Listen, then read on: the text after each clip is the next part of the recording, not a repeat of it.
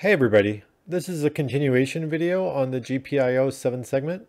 So in the last video we looked at how we are able to control the flipper and do GPIO output using push-pull. In this video we're going to look at the code that we use to decide how to drive the 7 segments to actually display the numbers. Alright, let's get started. And so there's different segments in our 7 segment display, and I numbered them 0, 1, 2, 3, 4, 5, and 6. And so when we want to draw a 3, for example, this 0 segment is true, and then the 1 segment is true, and then the 2 segment is true, and the 3 segment is false, and the 4 segment is also false, and then the 5 and 6 segment are true. So that gives us, for a 3, we would light up this, this, this, this, and this, and we wouldn't light up 3 and 4. Those are both falses. And so this is kind of just a table of all the things we want to be able to draw, 0 through 9.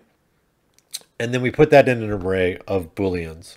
In a production code, we could have compressed all these bits into one single byte. So just for simplicity and avoiding bit manipulation, we're just going to use an array of bools. If you want another video, I can go ahead and make a Leet video where we do the bit manipulation instead.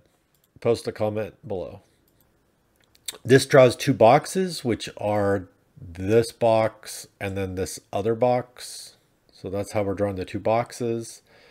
And then we're taking the digit of 7 times whatever number we want. If it's 0, it would be 0 times 7 is 0. So we'll start at this first index. But if it was 1, we'll do 1 times 7 is 7. So 0, 1, 2, 3, 4, 5, 6, 7 puts us starting off here for our index.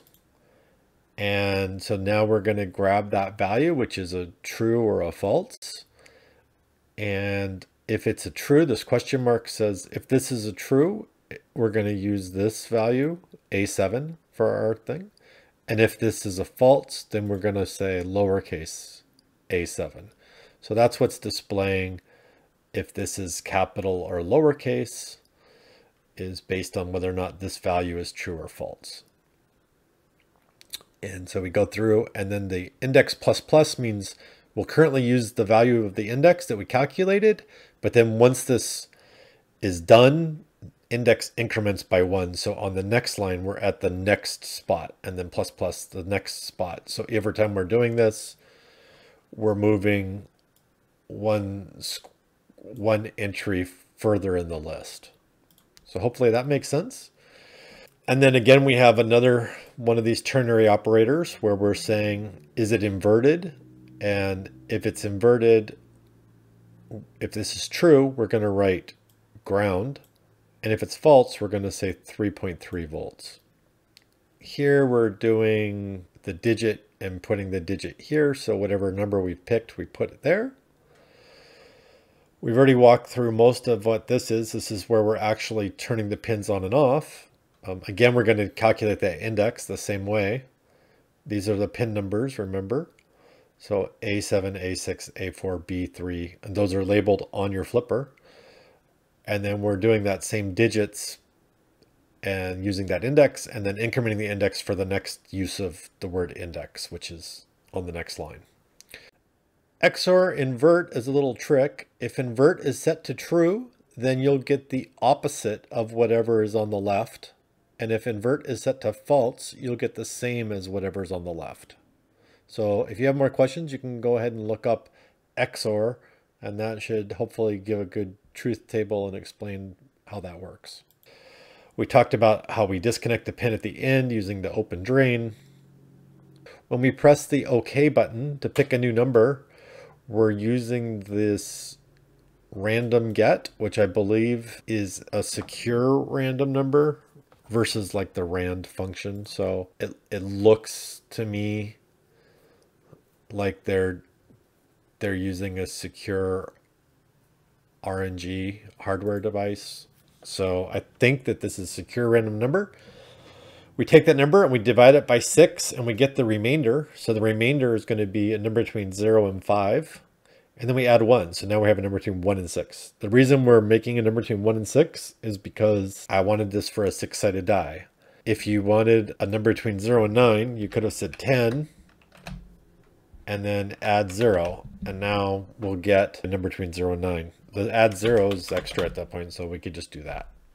Make sure you change the comment as well if you do that. And then we are showing the digit and passing whether or not we're inverting. When we press the up key, we take our invert and it equals not invert. So if this was true, it's not true. So now it's false. And if it was false, it's not false. So now it's true. So this is a way to flip it. We could have also XORed it with true as we learned up above. But I think this is a little bit more explicit in terms of what we're doing. And at this point, I believe we are done walking through this code. So hopefully that makes sense. If you have a 7-segment display, it'd be great to try plugging it in and trying it out. Also, if we go to the definition of these pins,